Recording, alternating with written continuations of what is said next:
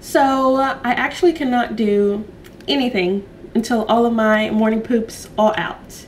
And it took a few rounds, but I think we're done. So now I can actually start my day. I've made myself something to eat at noon. Yeah, I'm gonna eat and drink a smoothie and get ready to go to the gym. Welcome back to my channel. This week I am filming a week of workouts because I am now on week 6 of my 12-week training program. So the first 4 weeks were a different set of exercises, and then the next 4 weeks are another set of exercises. And so I figured, why not go ahead and record another one now since it is new? And then I'm going to do these same exercises every week for the next 4 weeks. Yeah, I want to go over just the workouts in this video, and if you're interested in some of the things I eat, I would follow me on Instagram where I share my food a lot, or watch just a regular vlog where I also cook a good bit. So I will see you once I've actually put on gym clothes, because right now I'm just wearing a big t-shirt because, like I said, it took a few rounds, but now we're good to go. Stomach's empty, intestines are empty. Let's fill it back up. Happy Monday. Every time I'm recording these, just know it's not only to motivate you, but to motivate me. I'm being accountable. I have to actually work out to record this. It works for us both. Oh, life! There's something else. The afterworld.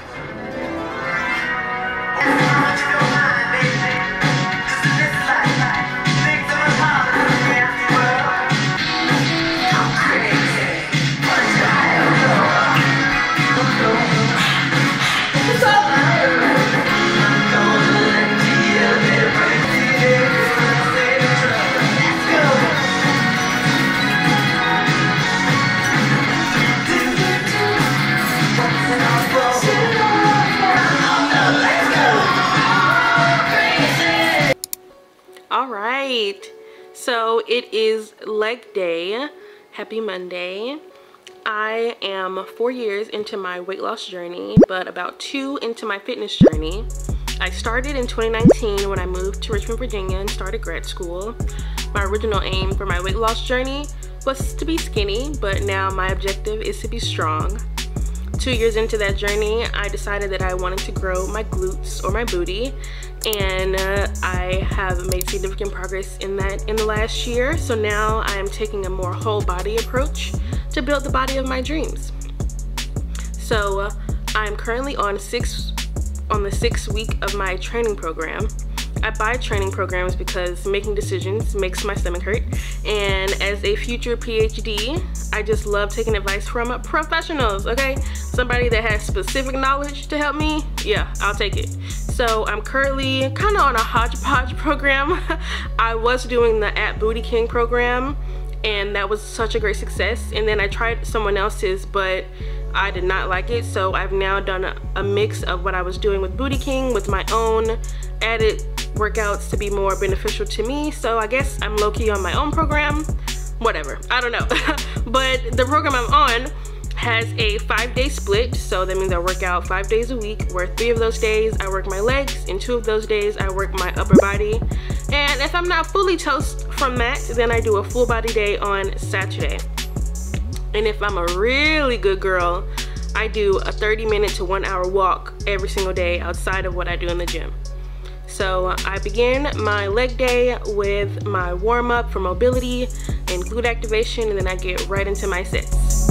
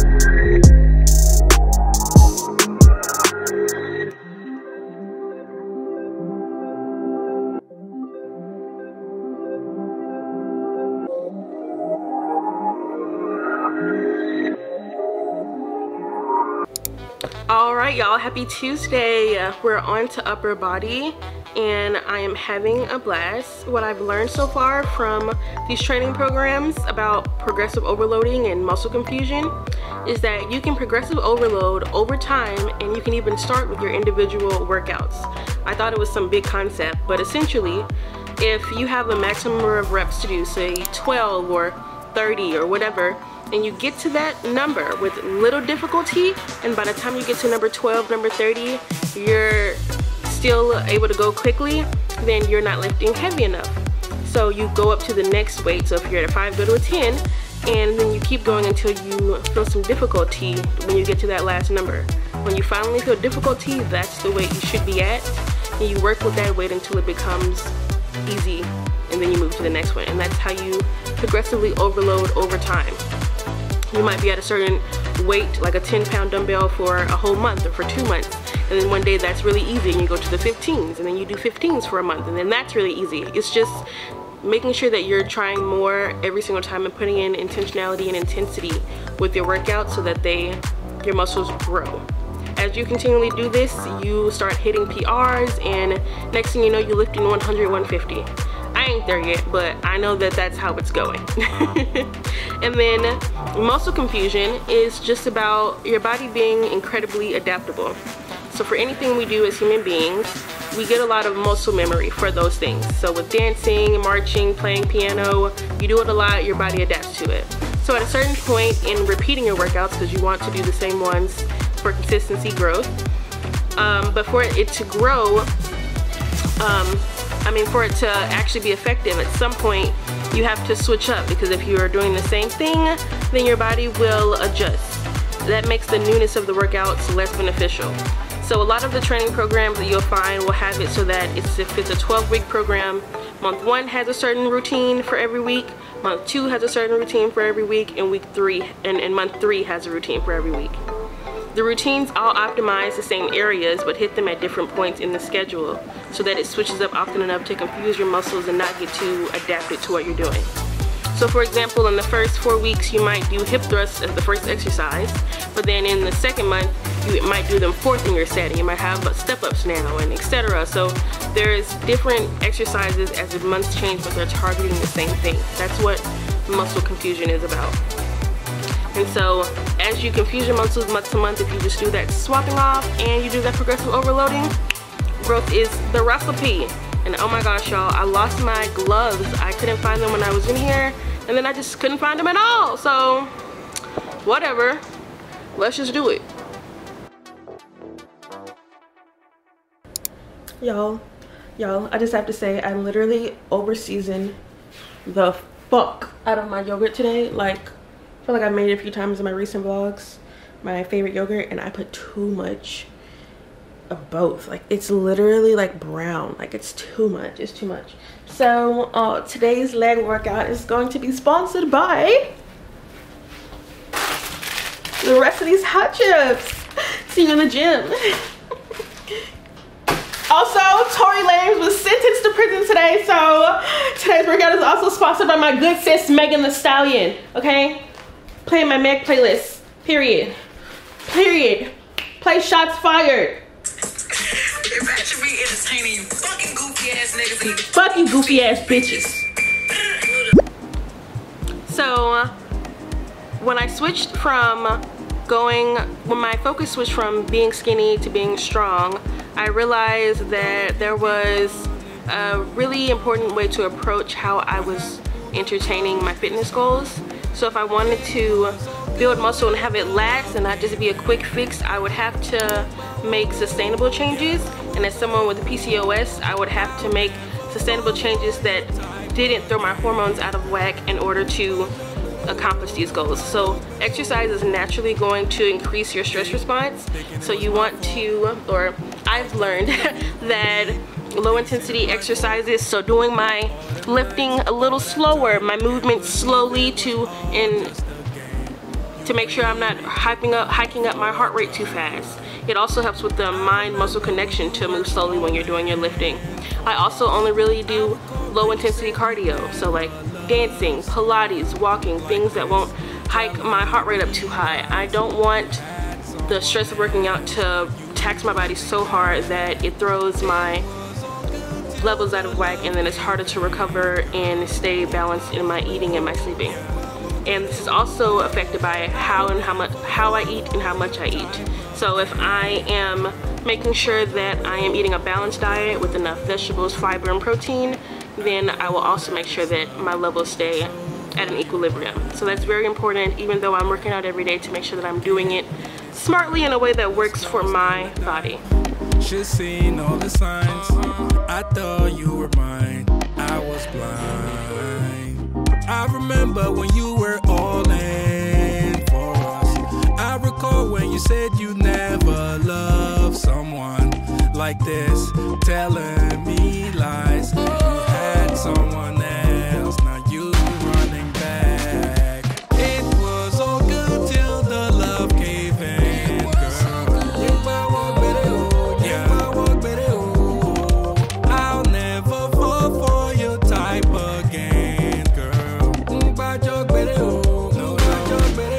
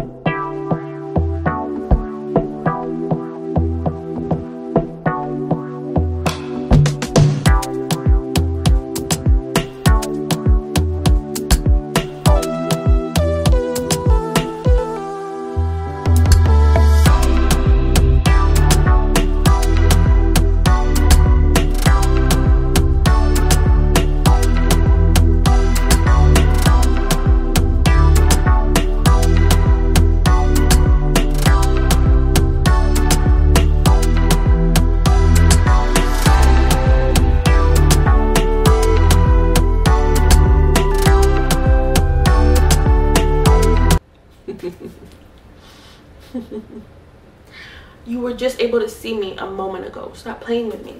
Okay. Boop. Happy Thursday. Happy Thursday. It is what time? 5:37 p.m. The clock's behind you. It is 5:30 p.m. So it is a very hard sell today to go to the gym. Okay. I've had my meetings and I've been doing a lot of work, and when I don't do it first thing in the morning, it's just such a hard sell. But I'm gonna go do it because we're doing this together. But I just wanted to admit that aloud because it's true. I was real motivated before I realized, and I still am. But also I'm like, I know how much work it is, and I'm like, okay. But then I'm on Pinterest right now. Oh. Listen, just really quickly, all right? Pinterest and my fit Instagram. I don't really post on my fitness Instagram. I just follow people that motivate me. And that page with the people that motivate me and Pinterest are keeping my fitness journey alive. I literally was on here just procrastinating going to the gym, and this came up. Discipline is choosing between what you want now and what you want most. So I gotta grab the camera. So let's go to the gym. So speaking of things that work for my body, I do take some supplements and vitamins, but not a whole lot at this time. So as far as vitamins, I take vitamin D for bone health and general energy and mood. And then I also take fish oil pills, vitamin pills for my heart health. Those have been omega-3 fish oils have been shown to benefit those with PCOS, so I also take that one. And then I'm kind of taking maca relatively consistency for its hormonal balance benefits, though I'm still looking into how all of that works. And then as far as fitness supplements go, I have been taking creatine consistently for some time. I'm out of raw creatine, but there is creatine in the pre-workout that I take from OneSol. So I'm still taking that daily, and that helps with muscle growth and recovery. And then, as I mentioned before, protein is incredibly important for this journey. So I do supplement protein in my diet by making sure I have at least 1 or 2 protein smoothies a day. So those are all the supplements I take, things I have to buy to assist in my journey, but these are all assistance. These are things I added a year after I started training to grow my muscles, and they're just benefits to what you're already doing. They won't do anything if you're not training.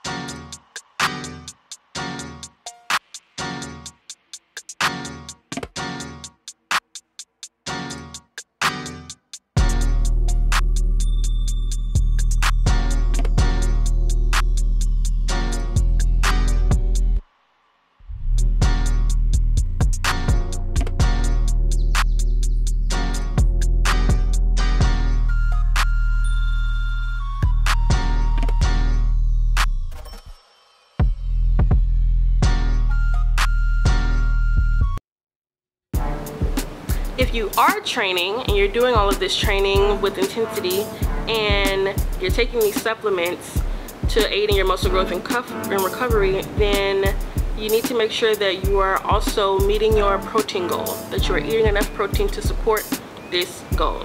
So when we lift, we're tearing our muscles to expand them, and they are repaired by being filled with protein.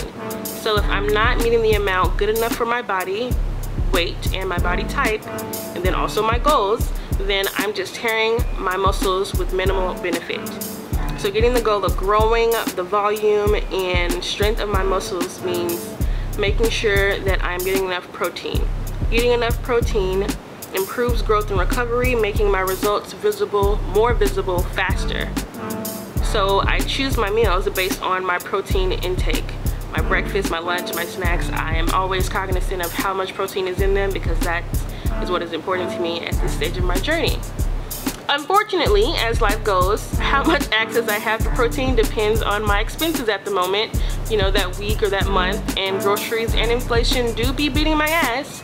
So I'm not always on it with my protein, but I do know when I am on it, when I'm having my shake every single day and I'm meeting all my goals, the ass is fat, okay? So I just do my best based on my circumstances, and I'm gracious with myself. I know the impact of the protein and the training will be the same over time. It'll just take longer if I'm not meeting that goal daily, which is totally fine. I literally have my whole life to accomplish the body of my dreams.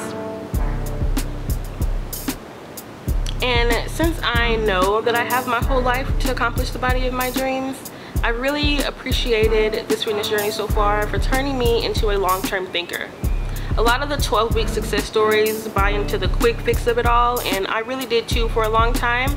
But since focusing on body recomposition and building muscle, I've had to think about the literal mechanics of what's good for my body, scientifically, personally, emotionally, and just not what's good for it now, but also what will be good for it in a month, in 2 months, what is sustainable. I now think about how the sum total of my actions will benefit me, and not just today. I know that 12 good weeks is great, but 24 good weeks is next level, and another 12 weeks is next level, and it never ever stops being next level. The benefits only compound.